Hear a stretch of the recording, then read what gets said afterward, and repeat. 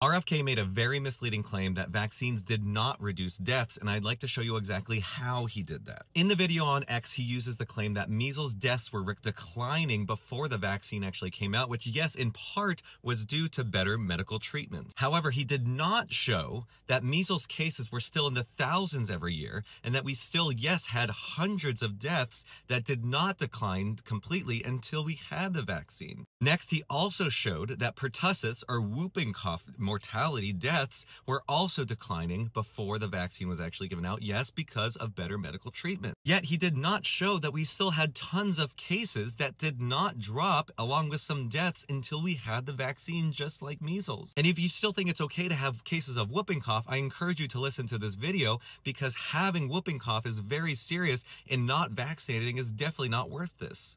Almost there. There we go. Oh my. It's okay. It's okay.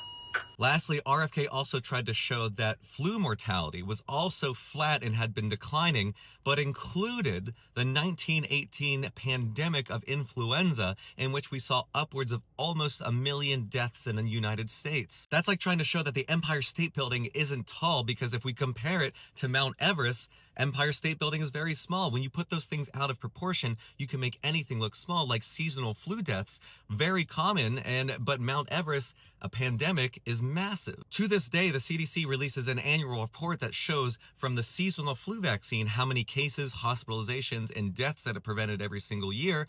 Last year, they estimated that 7,900 deaths were prevented just from the seasonal flu vaccine that you get. So here's the bottom line. Yes, medical care did get better, and yes, medical care did save lives. But when we had vaccines, the cases went down and the deaths went down even further. You can have both at the same time. You can have better medical care and you can have life-saving vaccines.